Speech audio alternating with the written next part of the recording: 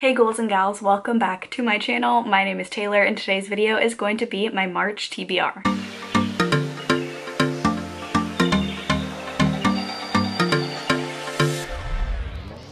I am going to try and keep this TBR as short as possible because I thrive on mood reading, but there is one readathon I do want to participate in very loosely throughout the month of March, and that is going to be Elliot Brooks's Animal Companions and Magical Creatures readathon. So there are different bingo boards for that. So I'll be trying to fill out some squares in that bingo board throughout the month of March. So I will leave her announcement video linked down below, but basically it is in the name of this readathon. It's reading fantasy books that have a magical creature, animal companion, any sort of like animal in the story. There are a ton of different prompts to fill out. You can double up on challenges, and I am planning on reading primarily fantasy this month, so a lot of my reads should hopefully fit in these challenges. The first book that I'd like to read is actually a graphic novel bind up. It is volumes 1 and 2 of Isola by Brendan Fletcher and Carl Kirschel, and this is a graphic novel that I don't really know too much about other than the fact that it is a fantasy graphic novel. I love using graphic novels for readathons. I think they're the perfect length for readathons. All I really know about this one is that it is following a warrior and her animal companion who is a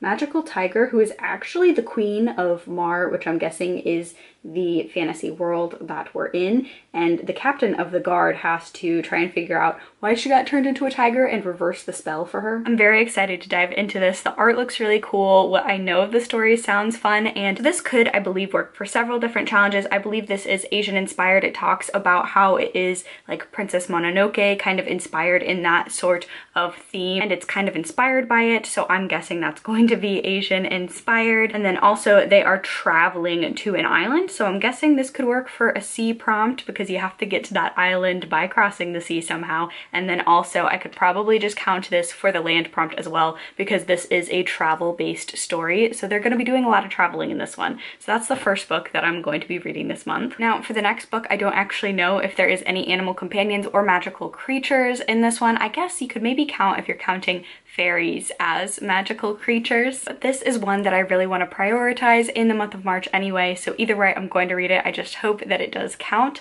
for the specific readathon. That is going to be A Dark and Hollow Star by Ashley Shuttleworth. This is definitely one of my favorite covers that has come out this year, and that probably will come out. I'm absolutely in love with it. I was really excited about this book, so I went ahead and pre-ordered this. A Dark and Hollow Star is a, I believe, Canadian-based urban fantasy story. It sounds really exciting. It follows 4 different points of view. They are all in the fairy world, and this kind of lives concurrently to the human world. This honestly kind of gives me House of Earth and Blood vibes. I believe this is YA though and not adult, but this is about a series of really brutal ritualistic murders that happen that threaten to expose the fae world to the human world. So 4 different teens have to kind of band together and try and solve these murders, stop them from happening. So I'm looking forward to that. Now again, I'm really hoping that this does have some sort of like animal companion or magical creature element to it, because if it does, this will knock out a bunch of different prompts. So every single character in this book, at least every single one of the 4 main points of view,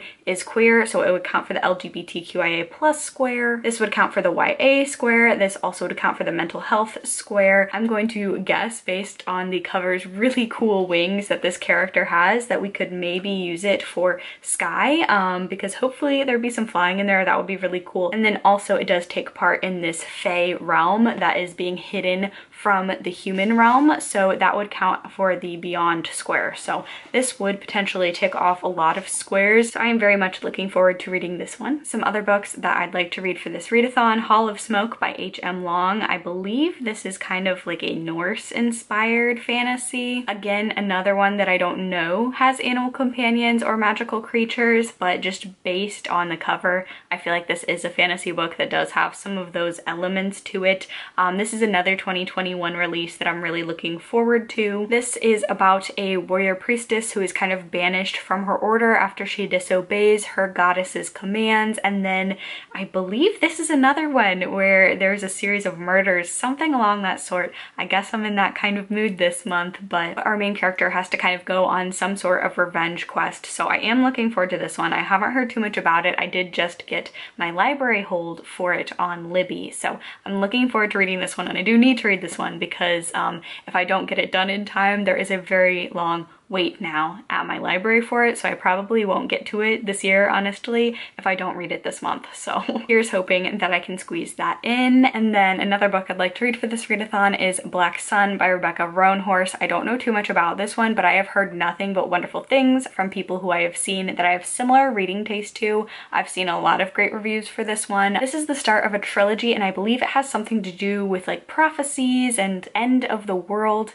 type of scenarios. It is indigenous inspired folklore, so that would work for this challenge. And then also I think there's some sort of pirate or sea travel aspect to it. Again, I'm going into this one very, very blind just because I've heard nothing but wonderful things about it, and I have heard nothing but wonderful things pretty much in general about Rebecca Roanhorse as a writer, so I really want to try and pick this book up in the month of March as well. And then the last book that I am going to talk about today is just a book that I am really prioritizing reading in March. It doesn't really have anything to do for any sort of readathon, but I have been reading this series over the course of this year. It's one of my new favorite series. I am reading one installation every single month until I run out, and that's going to be next month. But that is going to be The Song Rising by Samantha Shannon. This is the third book in the Bone Season series, which is kind of an urban fantasy slash sci-fi series about a world where being a clairvoyant is illegal. I have been devouring this series. It's one of my new favorite series, and I'm really looking forward to, I don't know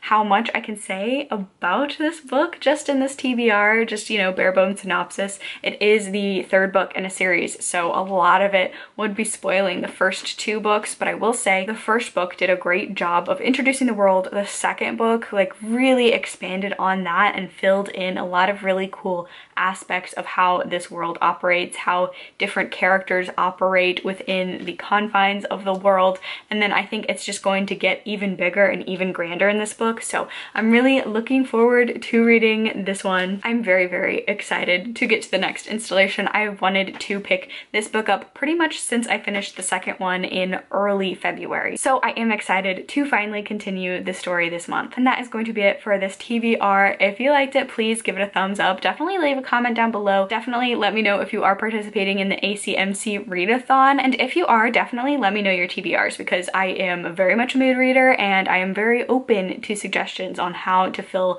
these prompts and work smarter, not harder, in maybe doubling, tripling up challenges to get them all done. So that's gonna be it for me. Make sure you subscribe, stay safe, stay spooky, and I'll see y'all on the other side. Bye!